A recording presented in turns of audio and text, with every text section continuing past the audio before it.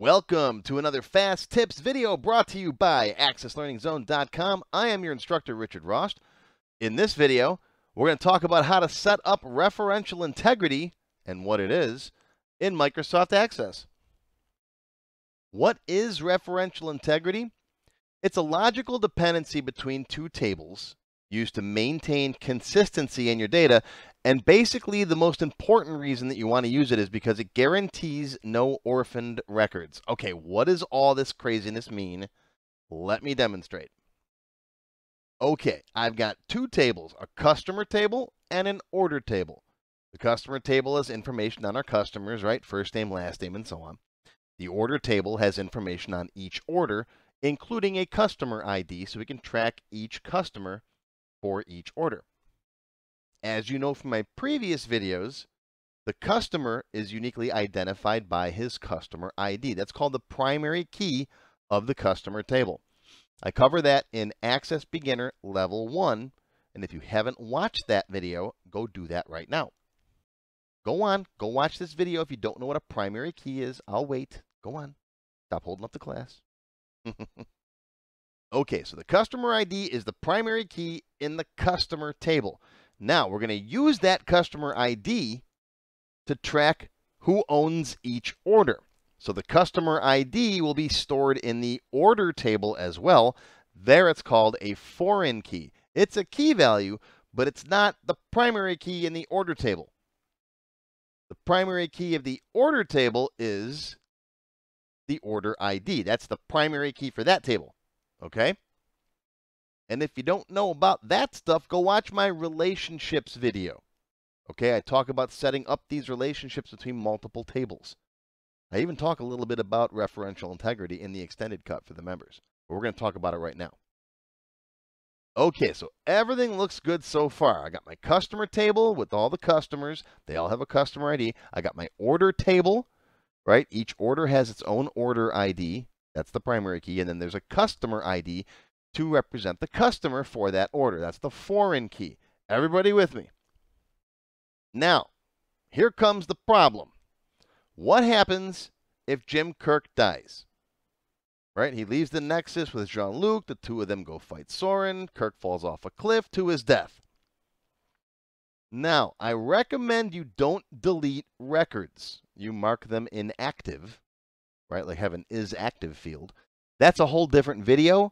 Look down below in the links section. I'll put a link to my don't delete data video. That's what I recommend you do. Don't ever delete data like this.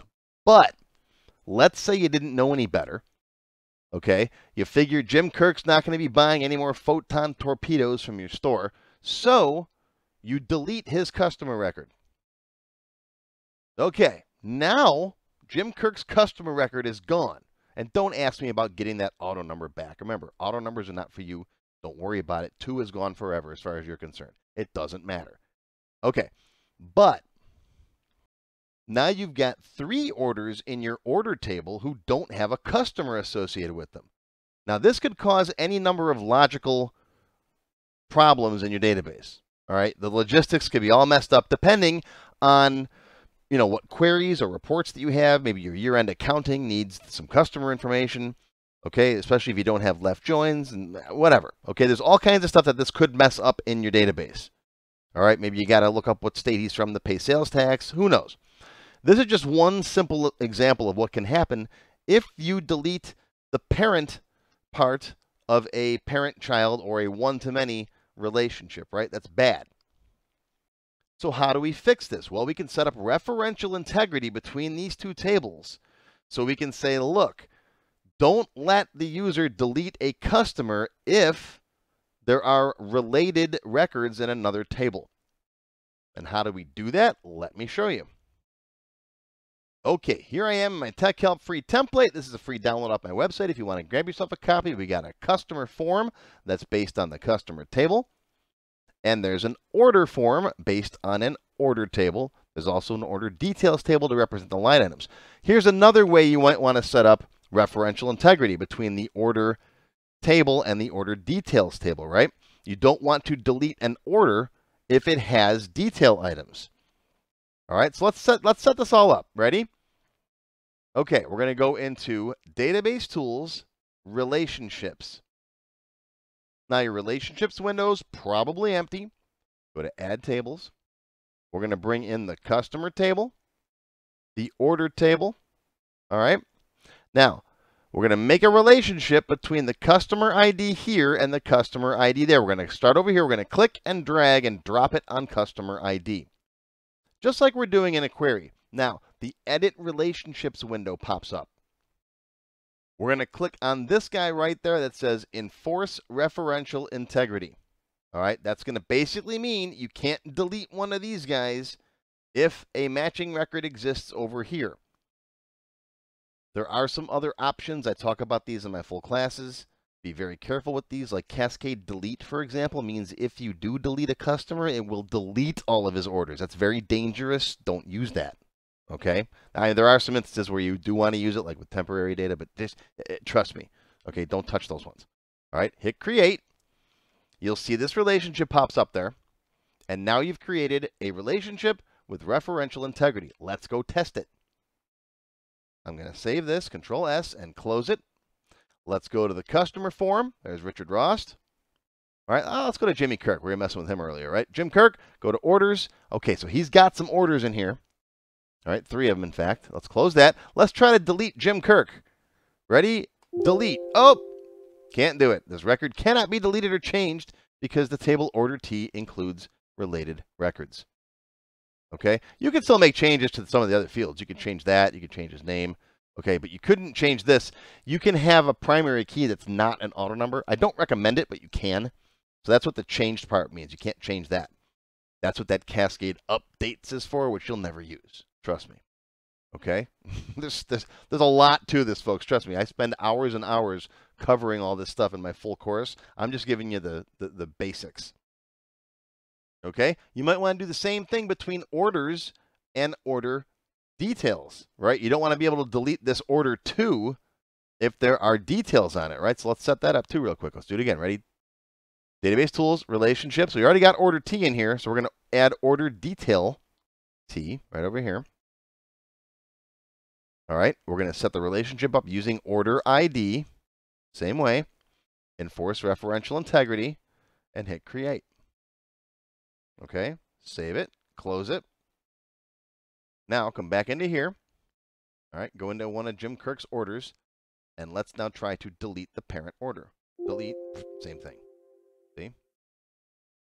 So there you go. That's referential integrity in a nutshell. Use it to prevent deleting parent records in a one-to-many relationship. And it's got lots and lots more uses.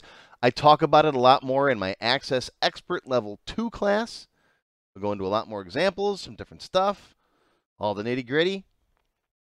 And of course, if you have any questions, feel free to post them down below. I hope you learned something, and we'll see you next time. How do you become a member? Click on the Join button below the video. After you click the Join button, you'll see a list of all the different membership levels that are available, each with its own special perks. Silver members and up will get access to all of my extended cut tech help videos, one free beginner class each month, and more. Gold members get access to download all of the sample databases that I build in my tech help videos, plus my code vault, where I keep tons of different functions that I use. You'll also get a higher priority if you decide to submit any tech help questions to me, and you'll get one free expert class each month after you finish the beginner series. Platinum members get all the previous perks, plus even higher priority for tech help questions, access to all of my full beginner courses for every subject, and one free developer class each month after you finish the expert classes. These are the full-length courses found on my website, not just for Access too. I also teach Word, Excel, Visual Basic, and lots more. You can now become a Diamond sponsor and have your name or company name listed on a sponsors page that will be shown in each video as long as you're a sponsor. You'll get a shout out in the video and a link to your website or product in the text below the video and on my website. But don't worry, these free tech help videos are going to keep coming. As long as you keep watching them, I'll keep making more, and they'll always be free. If you enjoyed this video, please give me a thumbs up and post any comments you may have. I do try to read and answer all of them as soon as I can. Make sure you subscribe to my channel, which is completely free, and click on the bell icon to select all to receive notifications when new videos are posted. Make sure you click the Show More link down below the video to find additional resources and links. You'll see a list of other videos, additional information related to the current topic, free lessons, and lots more. YouTube no longer sends out email notifications when new videos are posted, so if you'd like to get an email every time I post a video, click on the link to join my mailing list. Even if you don't want to become a member, feel free to donate to my tip jar. Your patronage is greatly appreciated and will help keep these free videos coming. I got puppies to feed. Now, if you have not yet tried my free Access Level 1 course, check it out now. It covers all the basics of Microsoft Access. It's over 4 hours long, and I just updated it for 2021. You can find it on my website or on my YouTube channel. I'll include a link below that you can click on. And also, if you like Level 1, Level 2 is just $1. Yep, that's all, $1, and it's free for all members of my YouTube channel at any level, even supporters. Want to have your question answered in a video just like this one? Visit my tech help page on my website. You can send me your question there. While you're on my site, feel free to stop by the Access Forum. Lots of good conversations happening there. Be sure to follow my blog, find me on Twitter, and of course, YouTube. Once again, my name is Richard Ross. Thank you for watching this Tech Help video brought to you by AccessLearningZone.com. I hope you enjoyed this video and that you learned something today.